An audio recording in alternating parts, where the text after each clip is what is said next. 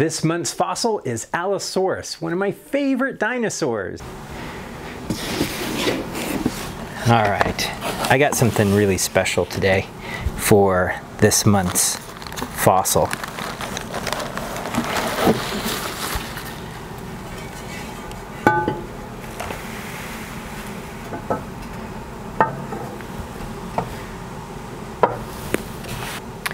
So I got a really cool fossil for this month's fossil. This is Allosaurus.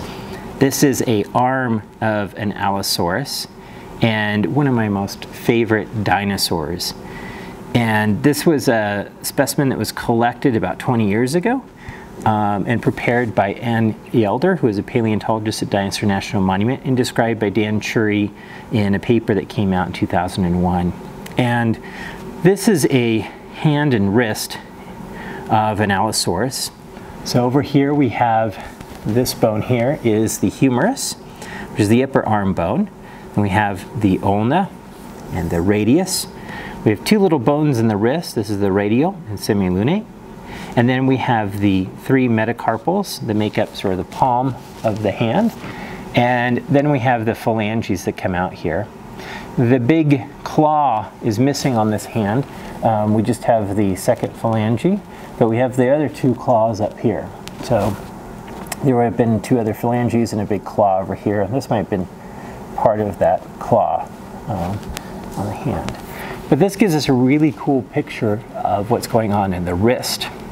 Now, dinosaurs are related to birds, and one of the neat things about this wrist is it's sort of a transitional fossil between what you see in birds and what you see in earlier dinosaurs.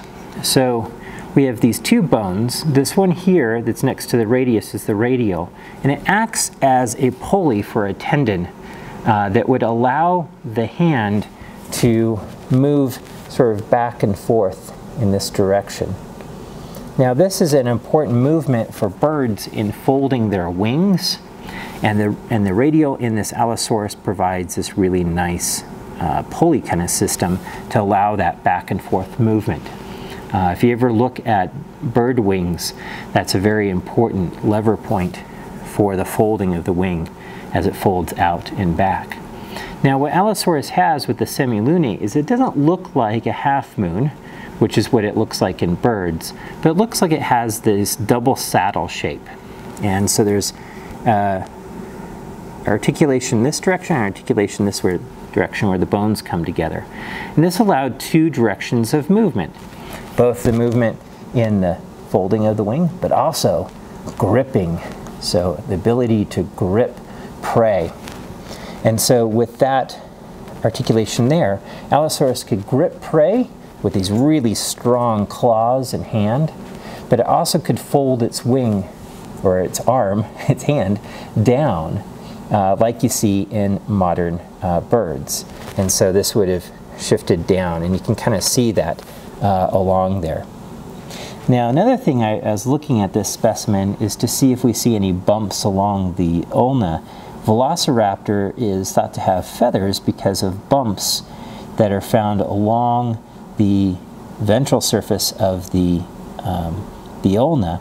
And I don't see any bumps, although there is some, looks like there is some little bit of scars on it, but I don't see any real clear indications of bumps that would have come down here, indicating that this arm might have had some feathers coming down from it, like you see in Velociraptor.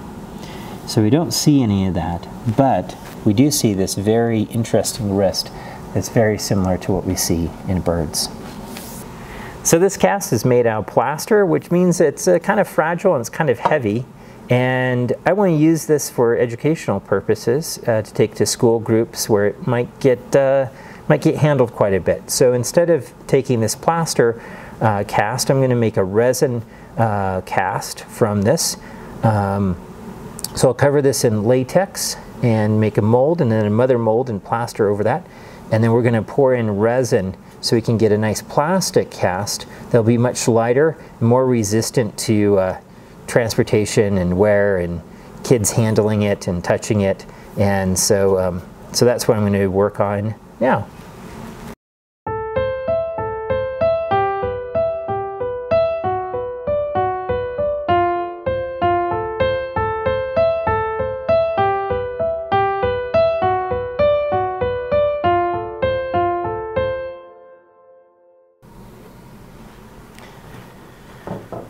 All right, so we've let our cast dry for a few days and it's changed color.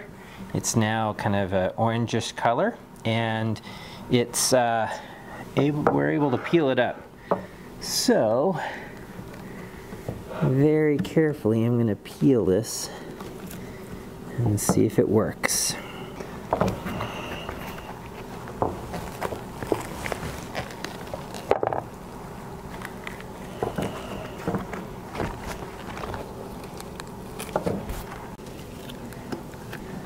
All right, so we got our rubber mold here.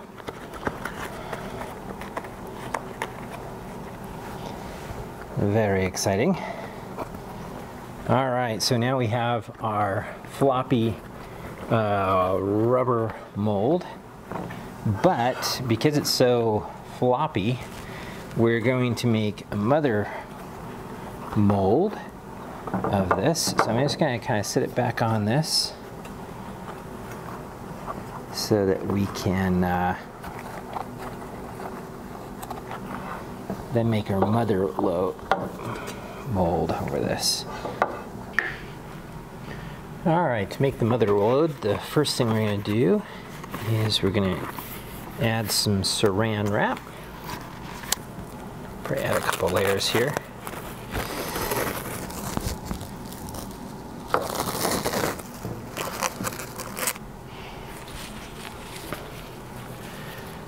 All right, yeah, I put some cardboard down because this will be messy and clean up a little easier.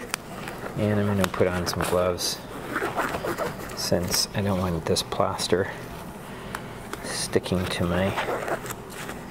my fur. And roll up our sleeves. And I got some cheesecloth here that I can put over this, kind of like if you've ever broken a bone and had to have a cast made. We're doing kind of the same thing. I made it.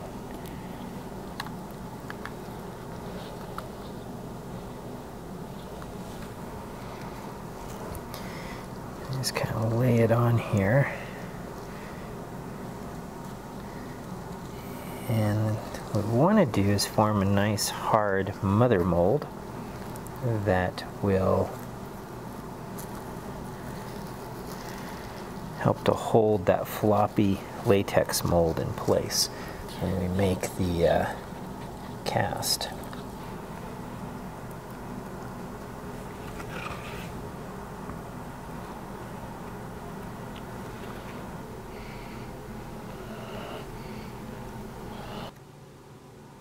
Alright, so what I've done here is I flipped over the mold and the mother mold.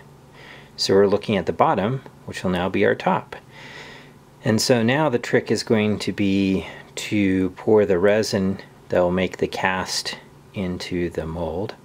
And I've been very careful to try to make this as level as possible. So hopefully it will be thick enough. And I got this great box here to work with. Yeah, we're definitely going to do this in batches.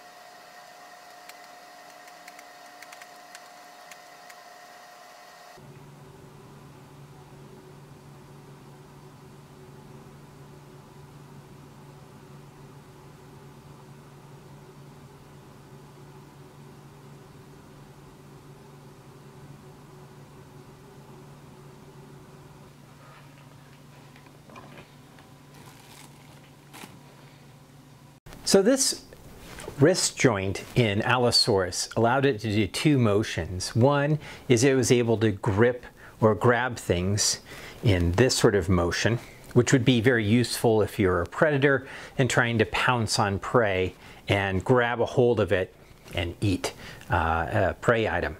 Now the other motion is a bit unusual, and that is that it was able to do a motion that of course humans can't do, but that is to take the hand and move it in this joint so that my pinky would come and touch my my wrist down here. So this motion, this angled motion, is really interesting because it wouldn't necessarily serve any purpose in capturing prey and to be a carnivorous dinosaur.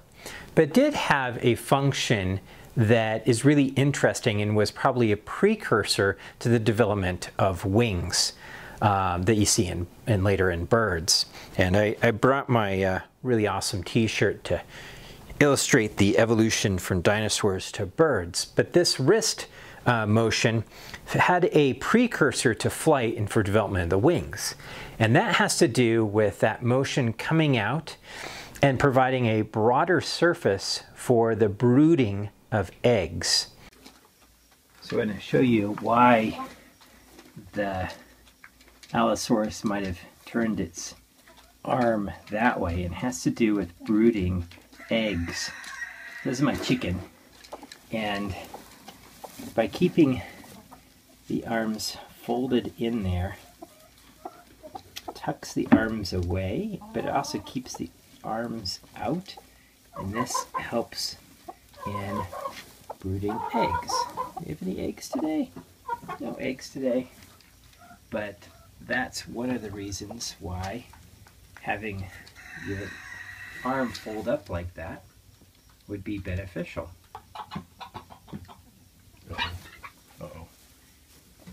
The rooster. Dinosaur attack. The rooster is there. He's going to attack me. Man, he is pissed off today.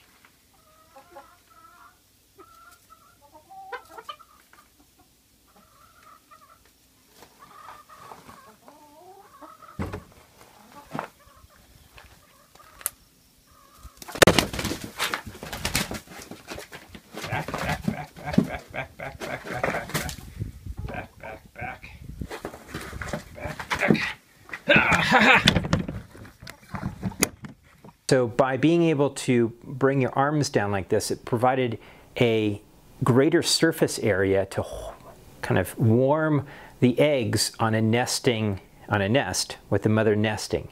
And so by bringing those hands down, this created a wonderful sort of dome over the nest of eggs to keep it nice and warm. And that was what the real purpose of that joint was for that ability to bend the arm down and provide that dome-like area. Now, possibly Allosaurus was feathered or not.